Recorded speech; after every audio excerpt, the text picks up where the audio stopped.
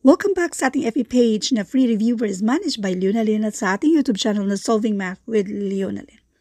Now, let's answer questions from random post. Ito ay hindi lang to 1 day ago. Matagal na to, siguro 1 month ago na to.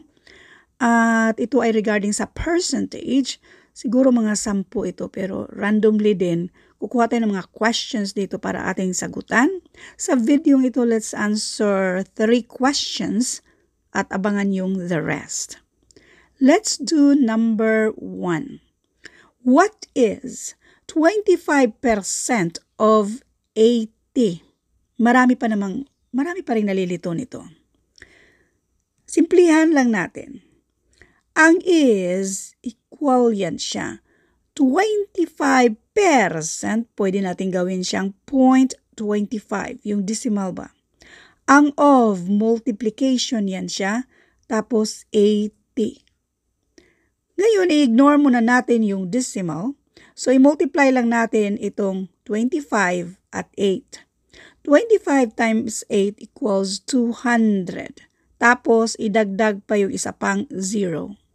Next, meron tayong decimal dito sa 25 natin. So, this is 0.25. Yung decimal, ilang numbers after sa decimal nito? 1, 2. So, kung dalawa, itong 2,000 na nabuo natin, mag-move tayo twice din going to the left side. So, this is 1, 2. Therefore, ang sagot dito ay 20. Isa pang paraan sa pag-solve nito. Instead na 0.25 ang gawin natin dito sa 25%, remember, percent means per 100. So therefore, 25% means 25 per 100. Yung 25 over 100, hanapan natin ang greatest common factor para ma-simplify natin yan, which is 25.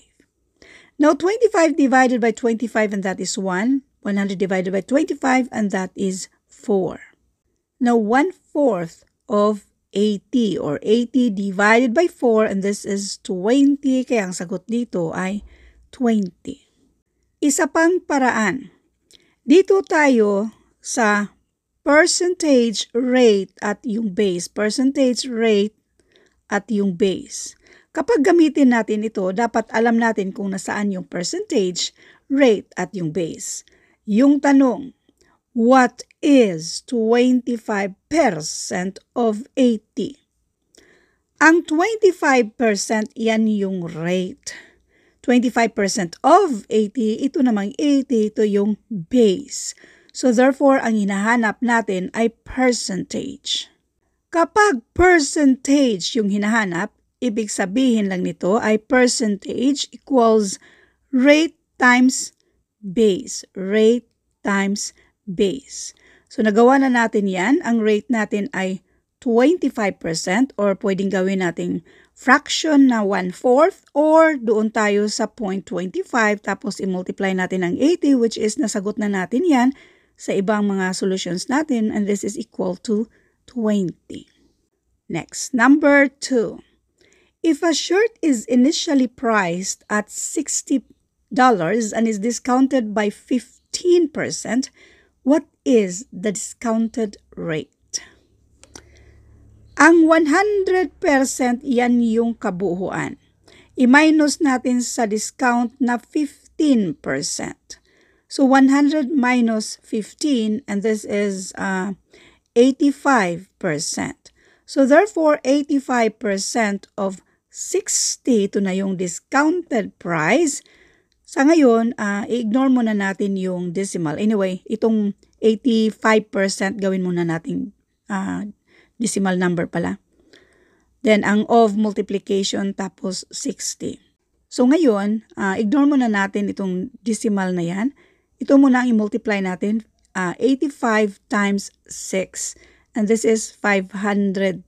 Tapos idagdag yung isa pang 0. So, 5,100. Pero wag kalimutan yung decimal natin dito sa 0.85. So, i-move natin ito twice to the right side or ilang numbers ba after sa decimal nito? 1, 2. So, ganun din ang gagawin natin dito. Yung decimal, i-move natin going to the left side twice. Then 1, 2. So therefore, ang sagot dito ay 51. So now, let's do solution number 2. Sa solution number 2 natin, 60 yung original price. Discounted daw, so minus 15% of 60. So, ang 15%, this is 0.15, okay, na i-multiply natin sa 60. Kopyahin muna natin yung isang 60.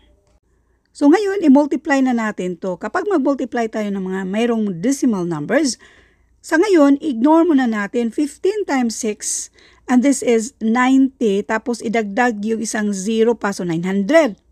Ngayon, doon tayo sa decimal. After sa decimal, ilang number yan siya? Or i-move natin going to the right side para maging whole number ang 15. This is 1, 2. Ganun din ang gagawin natin sa answer natin. Pero going to the left side, this is 1, 2. So therefore, 9 ang sagot. In other words, kung i-multiply lang din naman natin itong 0.15 by 60, this is equal to 90. At ngayon, i-minus yan yung pang-minus natin sa 60. 60 minus 9, this is 51. So, ito lang yung patunay na pwede namang si 60 direkta nating i-multiply by 85%.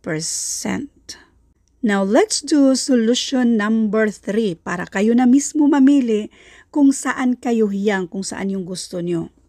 So, itong 15%, yan yung discounted rate. Yung kabuuan, yan yung 100%. Minusan natin sa discount na 15. Ito yung discount, okay? So, we have 85%. Yung kabuuan, ito yung total. At ang total ay 60. So, therefore, anong gagawin natin? 60 yung total over yung 100% kasi siya yung 100%.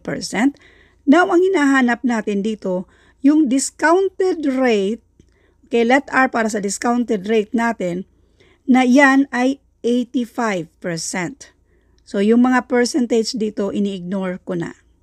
Ngayon, para ma-isolate natin itong R, para makuha natin yung value ni R, itong C85, since pang-divide dyan, anong mangyayari kapag pang-divide, pang-multiply na siya sa 60? 60 times 85, and this is 5,100. So, kopyahin lang si 100 na nasa baba, and that is equal to R. 5,100 divided by 100, and that is equal to 51. Kaya ang sagot dito, 51. Next, number 3. If a population of a city increases from 800,000 to 920,000, what is the percentage increased? Anong gagawin natin? Kunin lang natin yung difference dito. Marami na tayong video na kahalintulad nito at yung mga ganito pa naman ay hindi nawawala sa mismong exam. Kunin lang natin yung difference dito. Ang difference dito ay 120,000. Para hindi tayo mahirapan dito sa maraming mga zeros, itong 4, pareho kasi silang may 4 na 0, pwede natin yang i-ignore. Pareho lang din yung sagot. Now, yung difference na 12, okay? Ano ang pang-divide natin dito? Doon tayo sa original na population, number of population, bali. Yung original, yung naunang population, which is yung 800,000. So, yung 12 ay i-divide natin doon sa 80. 80 lang din naman na yan. So, 12 divided by 80. Dagdagan natin ng isang 0, pero bago yan, yung decimal i-align natin sa taas. Now, ngayon, i-ignore natin yung mga decimals. 120 lang 80 yan siya, isa lang. So, 80 times 1, this is 80, and this is 40. Dagdag tayo ng isa pang 0. 400, ilang 80, yung 400 na yan. That is 5. So, 5 times 80, that is 400. 0.15. Si 0.15, kung i-convert natin to decimal, yung decimal na yan, i-move natin twice to the right side at lagyan ng percent sign. So, therefore, ang sagot dito sa number 3 ay letter A, 15%. Thank you for watching and all. I hope na meron kayo natutunan sa videong ito. Thank you and God bless.